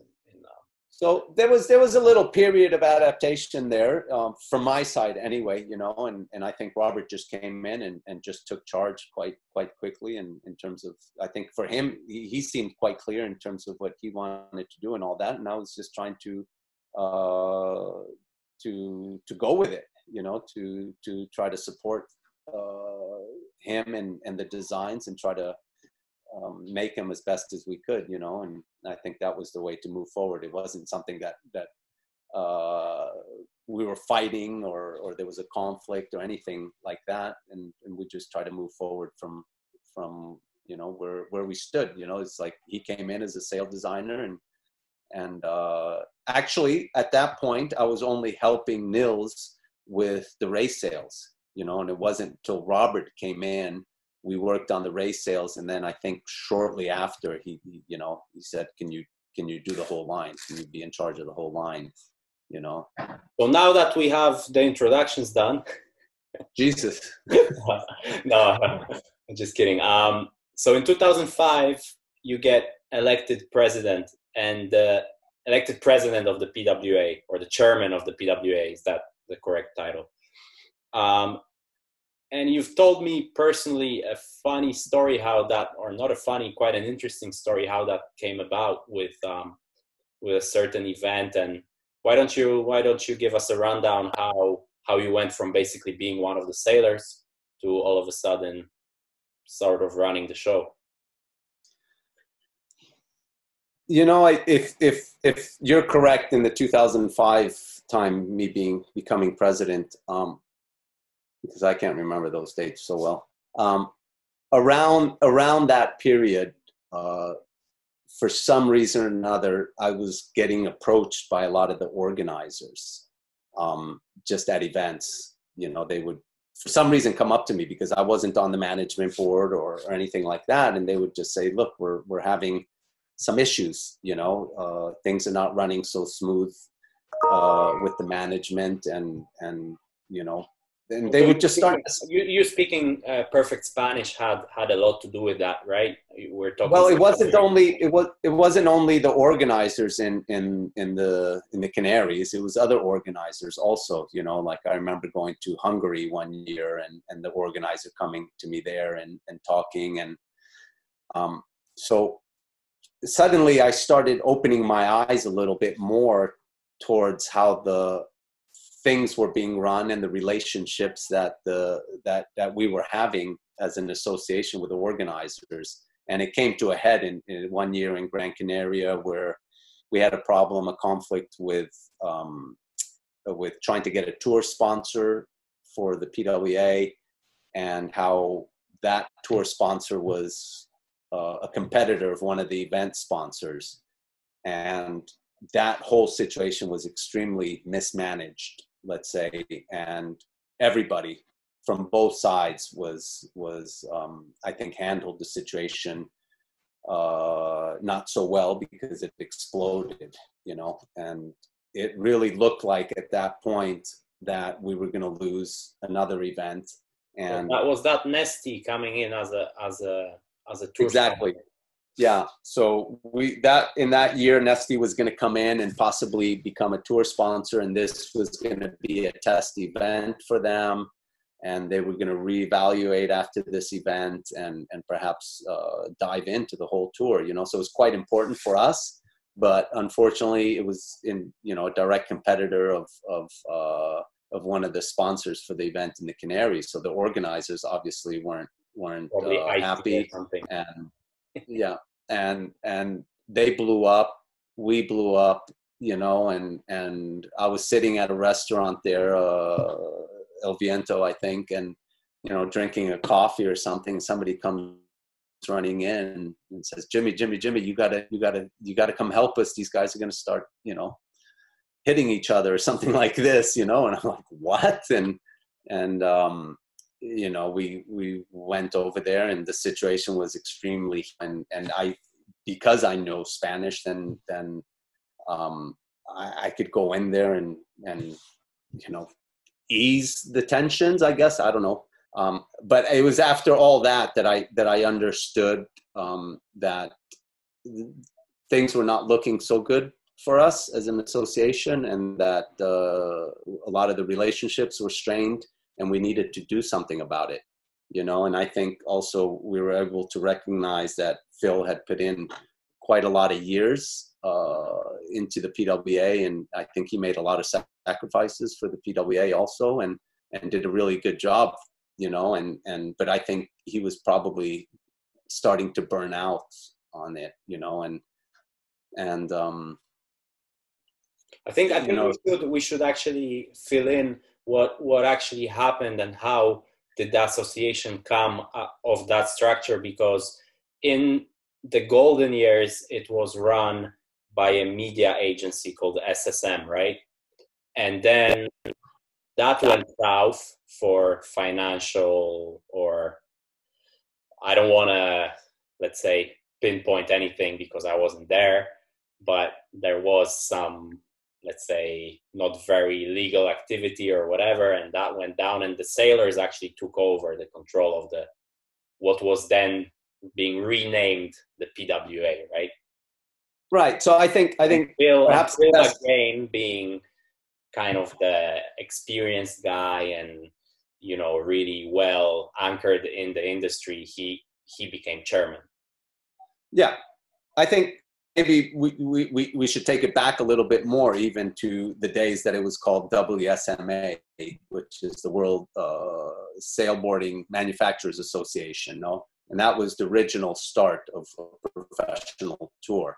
And that's basically, you know, a sport getting evolving, getting more and more popular. All this equipment's coming on board. Everybody's selling a lot of money, and the manufacturers coming together and saying, let's do the logical thing here and promote this thing better. We need a professional tour, you know, and they come together and pool their resources and develop a tour. That then grew into, you know, what later on became the PBA, managed, you know, then it wasn't the industry, then it became something managed by a marketing company, as you say, and all the problems that came along with it. Suddenly we went from a tour that was managed by the industry, opening up things for people to believe that the industry's taking advantage of the sailors, so kind of a union type of thing, then it being handled by a marketing agency, and then allegations of corruption and this kind of things, mismanagement, and again the sailors being taken advantage of, to an association that was like, all right, let's do a collaboration between the sailors and the industry, you know, but let's make sure the sailors have a bigger say in this whole thing so that the sailors don't get exploited or don't feel exploited. And that's how we came to modern day PWA. So we have now an association run by a management board, 4 sailor representatives and 3 industry representatives, you know, and it's called the Professional Windsurfers Association, but I think it's important to stress here also that this is a big collaboration between professional sailors and the windsurfing industry, you know, so it's not solely professional sailors here. So you're the president or the chairman. What I think a lot of people wonder, what does actually the president of the PWA do? What kind of function that is in theory and what it is in reality? Well, it's the chairman of the management board, yeah, and the president of the association. So in theory, as a chairman of management board, you're overseeing the management board. You're the head of the management board, managing the communication between the management board and how we're running the association, let's say. What my job is in the PWA is basically overseeing the operation of the association. You know, we are structured in a way that we have this 7-person management board, but the PWA is largely, a lot of the footwork, or let's say most of the footwork, is done by our tour manager, Rich Page, as you know. So he's been with the PWA now, I think, for 27 years. So Rich is doing the job of 3 or 4 people probably in the PWA. And this is something also that people perhaps don't see so much with the PWA, that we are probably a smaller entity than what most people believe us to be, you know. So we have this management board that's changing a lot from year to year. We get 4 sailor representatives getting voted in or out every year, the same with the possibility for the president, actually. So we have these elections every year. The industry is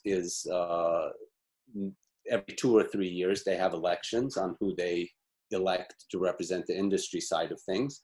But my job is overseeing running the association, you know. And what does that mean? That means first of all, working very closely with Rich.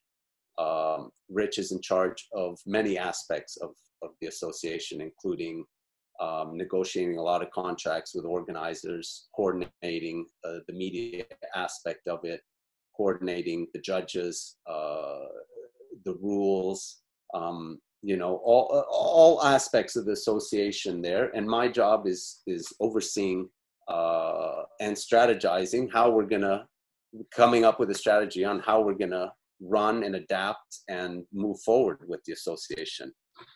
Is that vague enough of an answer? That's super vague. Yeah. I mean, so basically you get up in the morning, you open your laptop and you just solve problems. Is that a correct? Or do you support Rich in solving day-to-day problems, and then you represent the PWA where it needs to be represented? I'm also let's say the representative of the PWA when we go to events. We have to give speeches, the face of the PWA, this kind of thing when at events and things like that. That's a little bit the least of it. For example, yesterday, what did I do yesterday? You know, I had conversations over the phone with the representative of the president of IWA. We're discussing more collaborations between the PWA and IWA and IFCA and Formula Windsurfing. You know, I wrote a couple of letters to some of the sailors that need some certification from the PWA to allow them to sail now during the pandemic. We're dealing with a situation with world sailing, so there was discussions with Rich about that, about our situation, what's going on.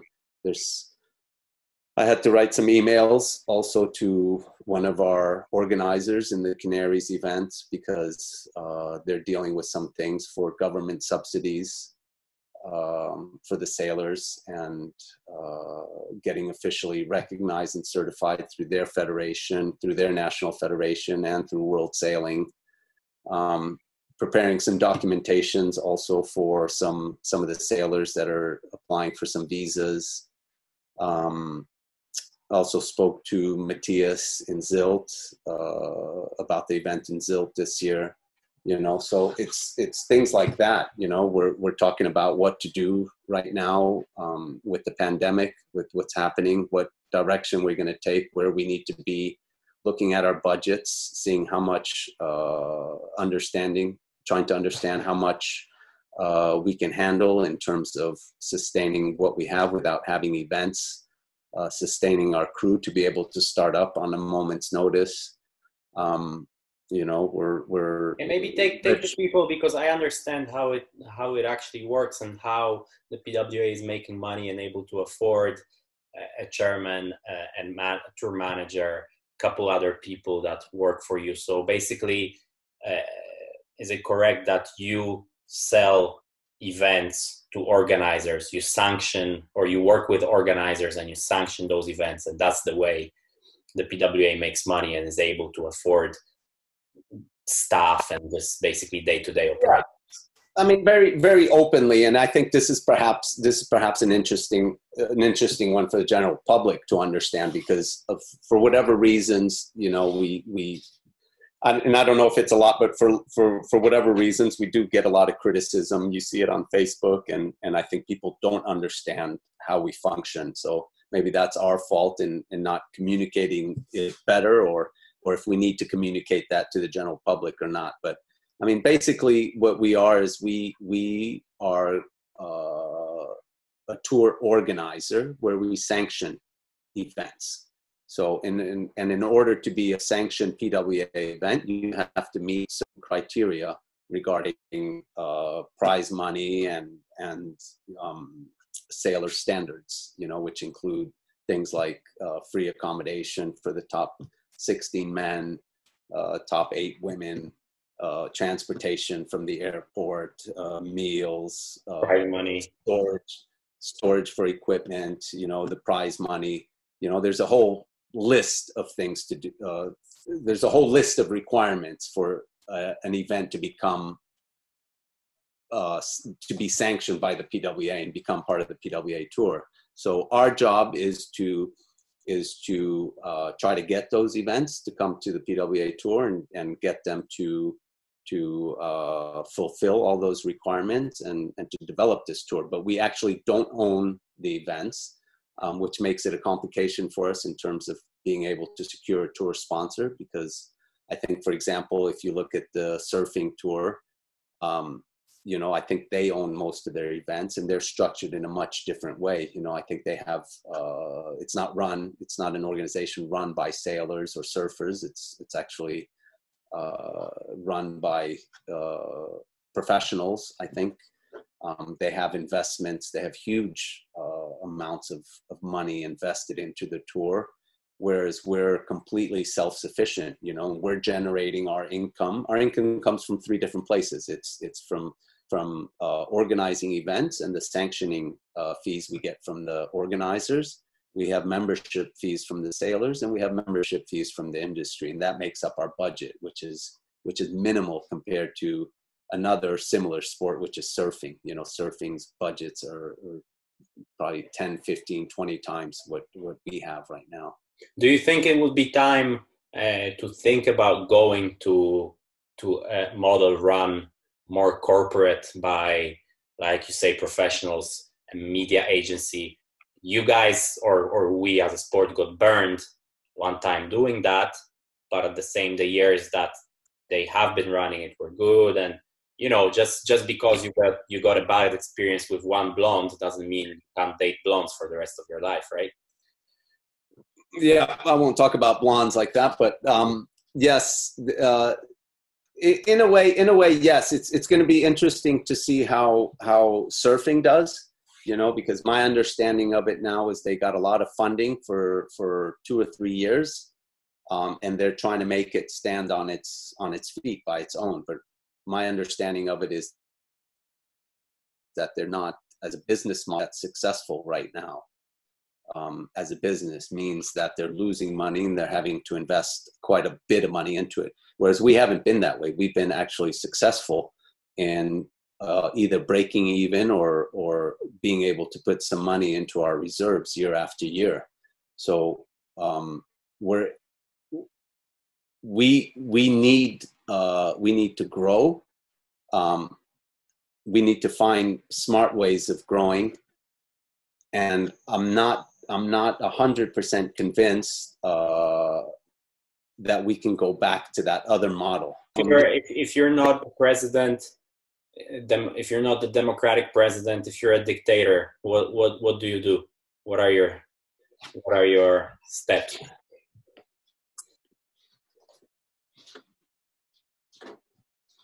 Invest more in media. So basically, being a dictator doesn't make you richer than being a president.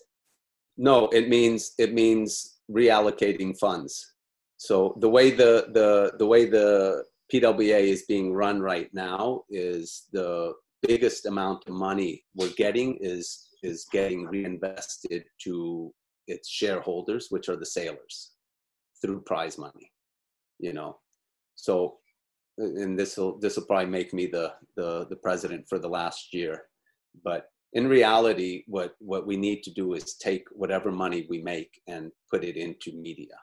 And one of the things we're looking at for 2021 season is a way to generate a bigger media package, which is going to mean reallocating those funds that we are receiving. From prize money, basically putting a part or all or whatever, some amount of the prize money into media. Reduce cost as much as we can in terms of how we're running things, and we've reduced it to the point that what we have left to reduce is the prize money. To say this publicly is not normally something I would do, but I think what we need to do is reallocate some of that prize money and put it into media. And we need to do that for probably a couple of years, create enough value in there that it actually makes it much more interesting for organizers to put on the events, to be able to not only secure the necessary budgets to put on the events, but to secure enough budget to actually make a business out of it. And so I think that's where we're falling short right now, is we're not able to provide the possibility to have a very successful economic model for the organizers. And I think once we're able to do that, securing more events, then we can start securing more funding back to the sailors. But right now we're stuck. We've been stuck in the last 15 years.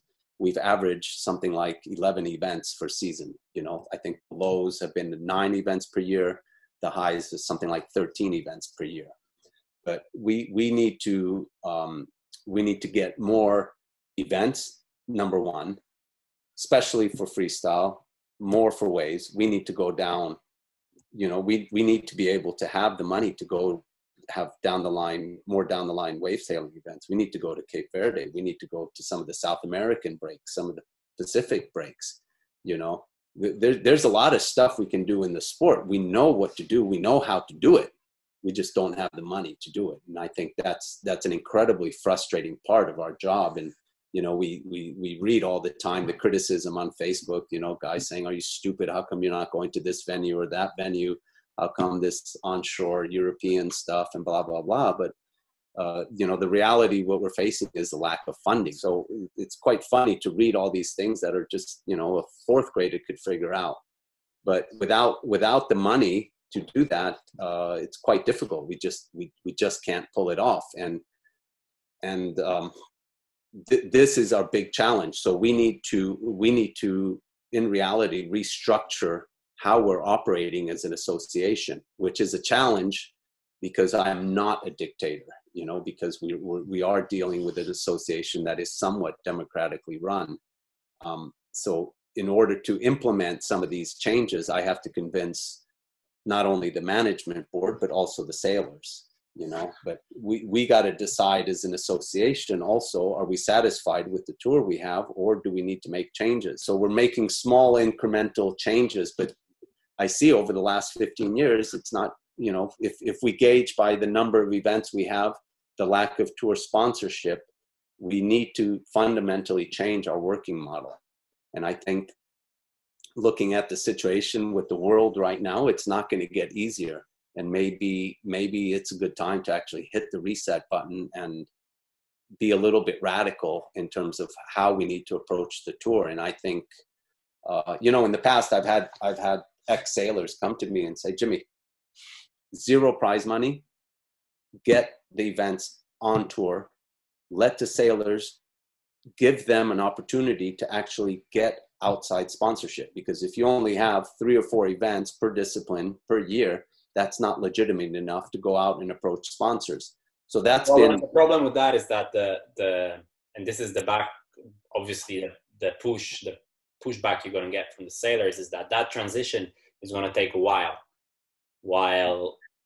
the guys on the top, this is the big problem. And even for me for quite a few years, prize money been a significant income, so the budgets are so tight that you're counting kind of every 1,000 euros you can get, so yeah.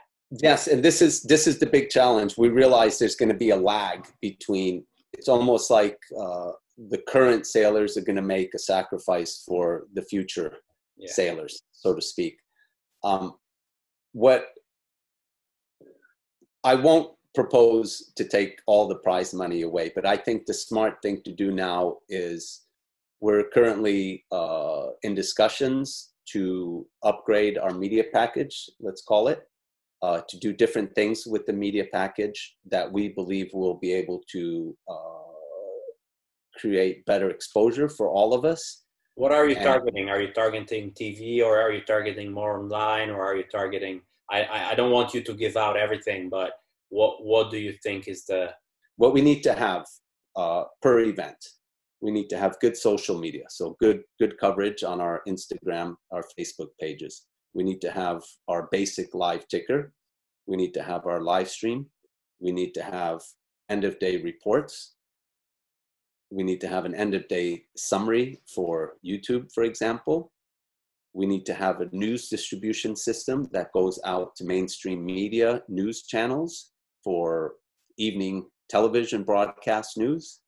And we need to generate a show about the event, you know, so a professionally produced show about the event. This is something that can then be distributed to both television and online media, however, whatever you want to call it. You know what I mean? So yeah, like online, either television or online television, let's say.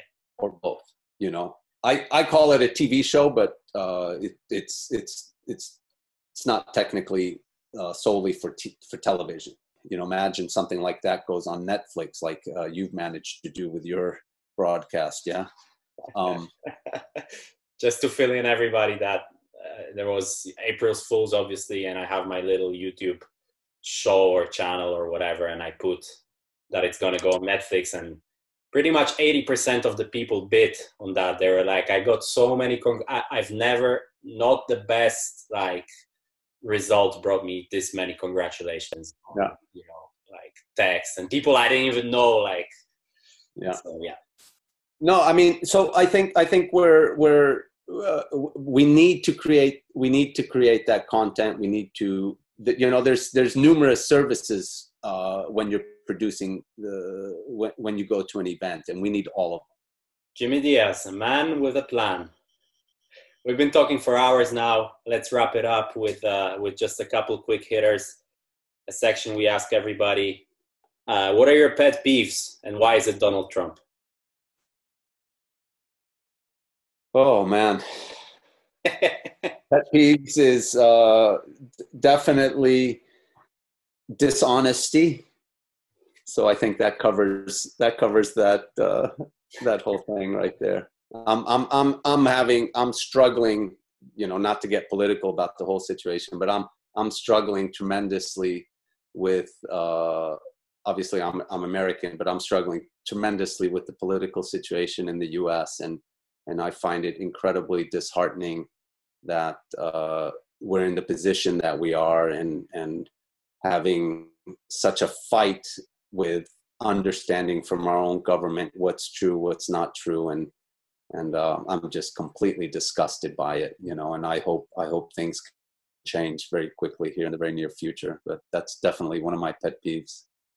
How many times a day do you pee your wetsuit on average? Oof. I'm old school. I don't. You know, there's only two types of windsurfers, right? One that pee their wetsuits, and the other ones that don't admit it. Your top 5 windsurfers all time. Top 5 windsurfers all time. I'll go with Bjorn Antoine.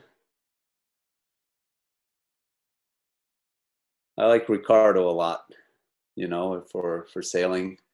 I think Josh Angulo for raw natural talent. I think that the two, in terms of raw talent, the two sailors I see that are the most talented, or that I've seen in the sport, is Josh and Ricardo. Antoine and Bjorn, and who else? Yeah, one more. I think Sarakita. What she's done is incredible. You know, I'm very, very impressed with her. That's a great top 5. Most underrated windsurfer of all time. Most what? Underrated windsurfer of all time. Ooh. You know, there's a guy that used to sail way back, an Australian guy called Tom Ludicky. And this guy was an incredible talent, and he just kind of disappeared. But he was right up there with everybody. And so, I mean, he was one of I remember doing some of my first events out in the gorge and in San Francisco, and this guy was just killing it. And somehow he disappeared. So in the old days, I think somebody like that. Nowadays, probably Maciek Rutkowski. There you go. You think that question is made for me? No. Okay, whatever. If you had to sail one spot every day for the rest of your life, what would it be? Shit. I don't think I can answer that. You know, there's so many places. I love sailing, for example, at Hokipa. But I love sailing in Alachate here, you know, and those are complete opposites. You know, there's no place flatter than Alachate, for example. And, you know, I love wave sailing over there. And then there's other places in the Virgin Islands, sometimes sailing between St. Croix and Buck Island. It's just unbelievably beautiful and just kind of brings me back to my childhood sailing days and things like that. So I couldn't nail it down to one place. Worst excess baggage bill or check-in story for that matter. But check-in story would be too long to tell, but it basically involved being stuck in Athens airport for a couple of hours with no money, no possibility of getting the equipment on the flights, which was, if I remember correctly, something like 64 pieces or 30 some pieces that were split between myself, Micah, Sam Ireland, Robert Teritao might have been there, something, but somehow I got stuck carrying everybody's equipment. Everybody left the airport. The airline refused to check it in, and I couldn't get out of there because nobody would take that many bags in one flight. So I got stuck there for several days, a couple days, I think, before somebody took mercy on me. But the highest bill I ever got was for something like 32,000 Deutschmarks at the time, which probably close to $20,000, something like that, which we didn't pay. We ended up buying another ticket from another airline that charged us $5,000 or $6,000, something like that. Also for a ridiculous amount of equipment. What's the furthest you have ever traveled specifically to see a girl? Exactly halfway around the world from Hawaii to Turkey. There you go. Most coffees you had in a day? Probably about 10. Who was or is your worst competitor? The guy to always just give you problems. I got to say, one of the guys I hated being in a heat with is Josh Angulo. I just hated that. I would be like, the pin end is favored. There's Josh at the pin end. You know what? I'm not going to the pin end today. You know, he was one guy I could never figure out how to feel confident on the race course with, you know. Just a very dominating presence on the start line, let's say. On the start line and on the race course, you know. So it was he was always one that would distract me, let's say, you know. It's a lot of race. Most of the time when I go to the start line, I know who's there, but I don't focus on them individually. It's like, oh, that's Antoine, or, you know, that's whoever it is. But with Josh, I'm like, shit, that's Josh, you know, and that would be a distraction for me. One movie everyone should watch. Movie? Yeah. Shawshank Redemption. That's a good movie. And it finishes in St. Croix. I didn't know that, actually. Last scene. That's St. Croix, U.S. Virgin Islands. Virgin Islands, nice. And last but not least, who do you want to hear on the podcast? Who do I want to hear on the podcast? Ooh. What do you mean, windsurfer? Whoever from the windsurfing world, pretty much. I got my wife here shouting out names. Huh? Who would be an interesting talk? We should get Rich out here. We should get Rich Page on the podcast. He's gonna hate for saying that. He's never gonna agree. Maybe we can get John Carter. Maybe we can get John Carter. John Carter would be absolutely fantastic to get on the podcast. John is a great. That would be a great interview. Yeah. You know, a guy that's seen the whole sport through behind his lens. You know, that's who you need to get on the podcast. That's a great one. Yeah, we'll work on that. Okay, Jimmy, thank you for your time. It's been a ton of stories from 30 plus years, 35, almost 40 years in the sport. Take care, stay safe, and see you on the water somewhere. Yeah, thank you, Maciek, and keep doing what you're doing. You know, I think looking at it now from this perspective as 30 years or all that, and I remember you coming on tour, sleeping inside some of the sailor tents, and going through the real struggle of trying to become a professional windsurfer, and seeing how you're doing now, you know. And I think you've actually become quite a good example, you know, for a lot of up and coming sailors and kids watching. You're doing a great job with all your media. Your results are coming in, and you're doing all the right things. So, you know, without sounding condescending, I'm proud of you. Keep doing what you're doing. Thanks, I appreciate that. And we'll see you on the water hopefully soon. Yeah. Yeah, take care, Jimmy. And have some respect for me if you see me out on the race course too.